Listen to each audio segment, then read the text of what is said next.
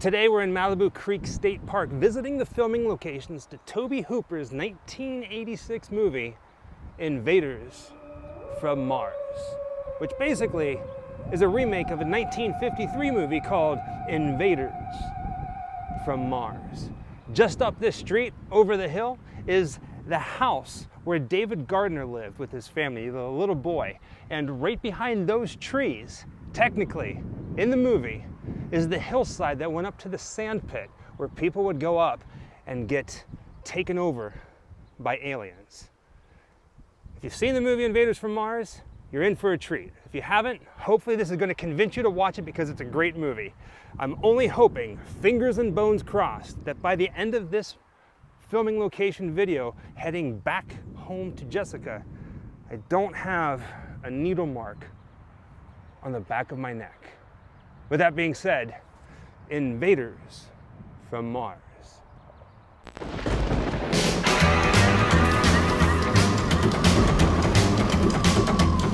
Wherever I come, bad luck just comes my way. Wherever I go, hard luck is there to stay. Good luck never stays a day. Bad luck's always coming my way.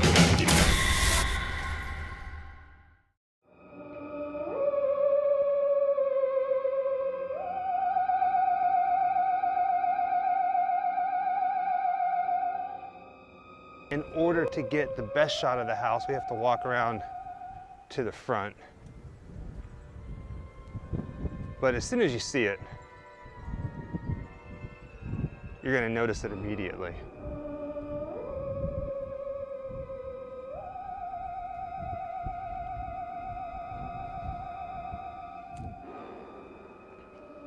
There we go. And this is it. David Gardner's house from Tobe Hooper's 1986 remake of the 1953 sci-fi classic, Invaders from Mars. Pretty much every time you see this house, this is the angle that you see it from.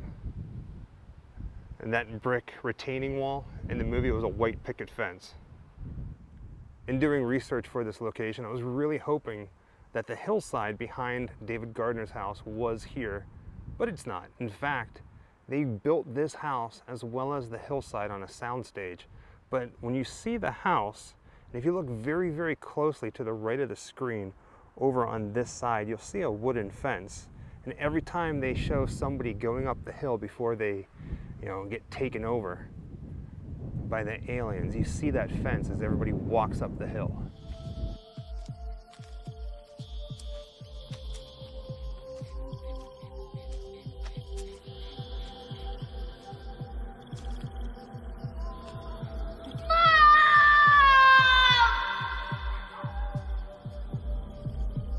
Aside from the establishing shot, pretty much every time they showed the house, it was from this side. In fact, you see that bay window right there on the bottom floor? A very creepy scene, a breakfast scene, happened towards the beginning of the movie, right on the other side of that window. What's wrong with you, sweetheart? Do you feel all right? Are you sure there wasn't anything over the hill, Dad? Nothing. It was just a bad dream. That's all.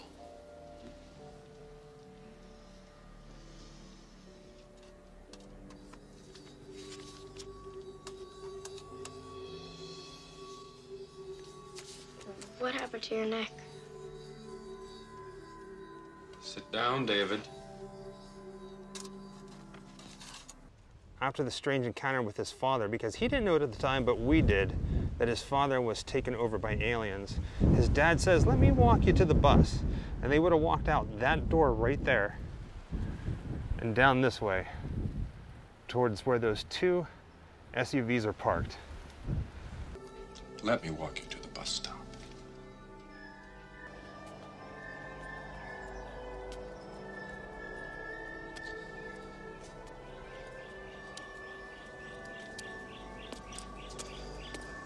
You were right, son. There is something over the hill. What?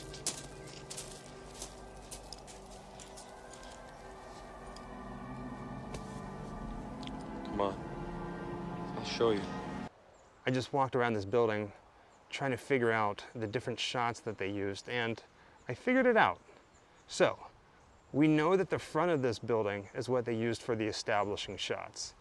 The side over here, just beyond that white SUV, was the front of the house for the gardeners.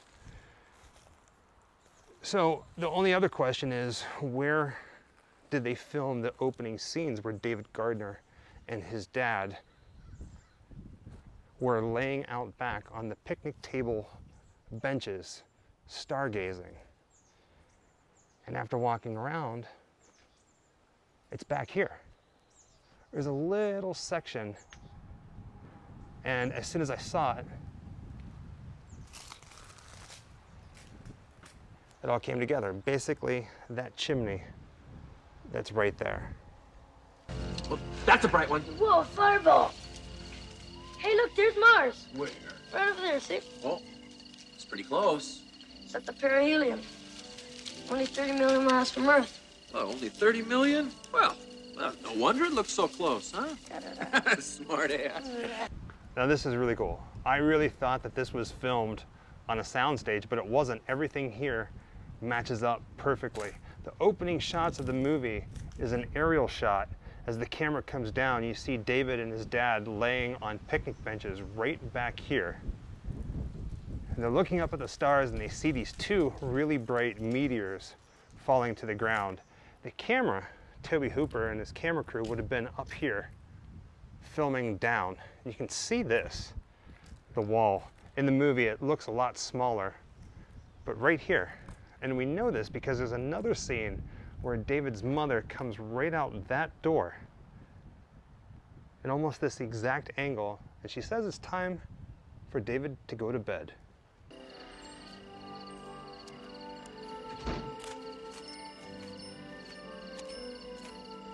It's time for bed. There's a really cool shot looking up at the sky from right about here, looking up the chimney as one of the meteors flies across the sky. That one's not gonna vaporize. It's gotta make it through the atmosphere. Wow, it's a hell of a tale, huh? Now we know that the hillside behind the Gardner house is not real, the one that led up to the sand pits. But if we were to walk through the scene as if they were, looking at establishing shots, the hillside would have been over here because you see a glimpse of one of the wooden fences. Now, in the movie, David Gardner's room overlooks the hillside. So, with that being said, that would put David Gardner's bedroom right there on the side of the chimney, because you actually see him looking out.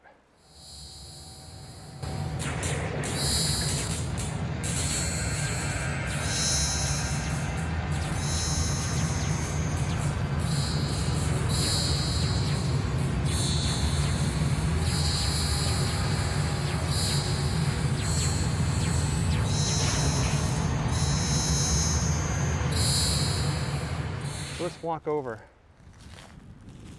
where the hillside would have been if it was actually here. I can't believe I'm walking here. I can't believe I'm actually walking up to the hillside. All right, let's take a look.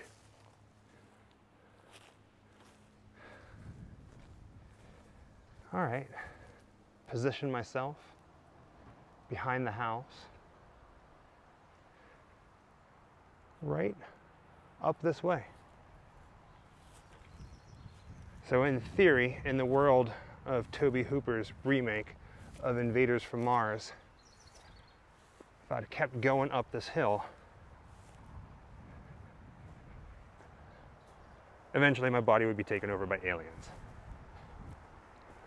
Let's walk up to the crest.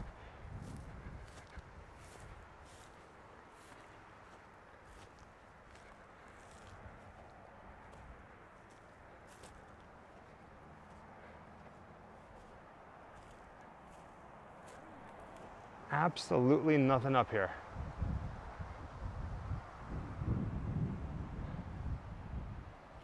That would have been it. Crazy, right? I knew even before I got here that the hillside behind the Gardner house that would have led up to the sand pits where I would have been taken over by aliens wasn't here. But still, actually walking up the hillside behind the Gardner house, it's a dream come true. I mean, if you've seen this movie and you love horror and you love sci-fi and you love the 80s, this is an 80s horror kid's dream. And I did it. I survived. Well, yeah, I don't have a mark on the back of my neck, which is a good thing.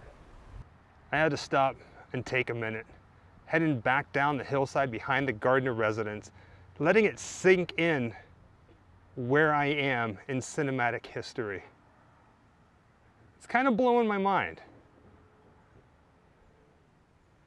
That would have been David Gardner's room, right there, overlooking the hillside that his dad, his mom, the policeman, all the people going up here. I just can't get over this. This is just too cool.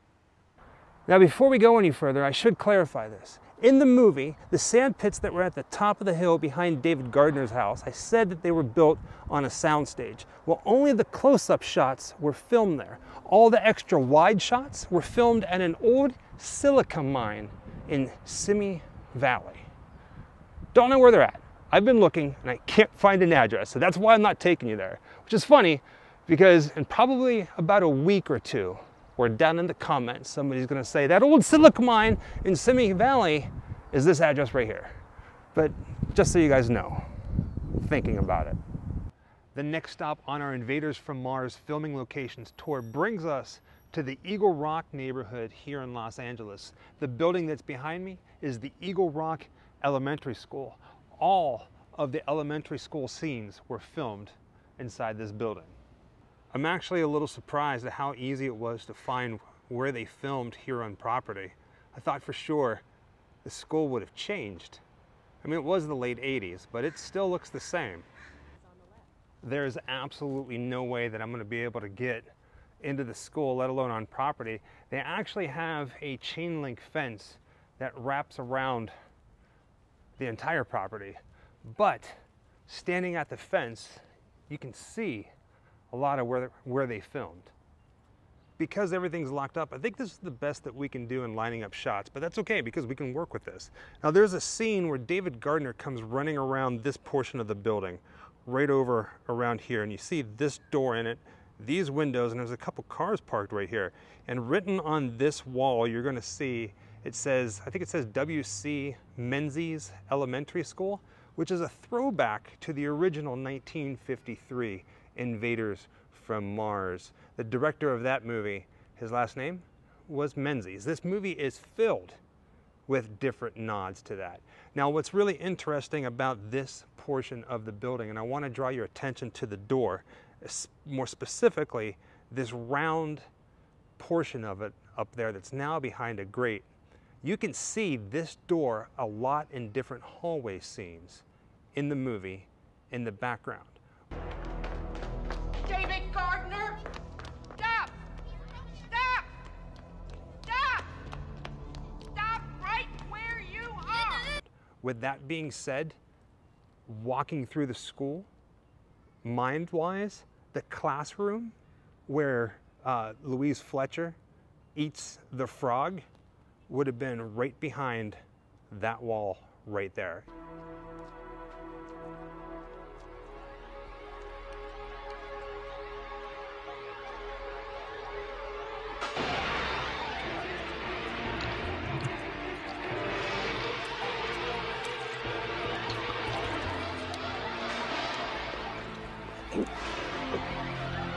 Even though a lot of the school still looks the same, a lot of it has definitely changed. For instance, where I'm standing right now is where the parking lot would have been, where David gets inside Louise Fletcher's character's red van to hide from her and the little girl from tracking him down. It's an interesting scene, but it all happened right here at the Eagle Rock Elementary School.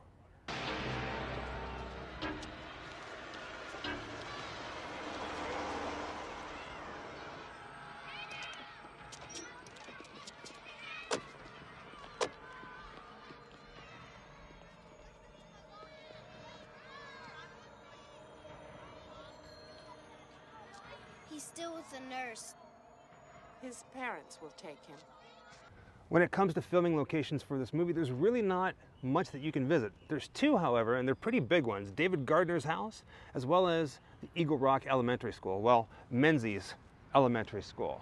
With that being said, thank you for joining us on another adventure, this time to the filming locations of Tobe Hooper's 1986 Invaders from Mars. And as always, happy Halloween.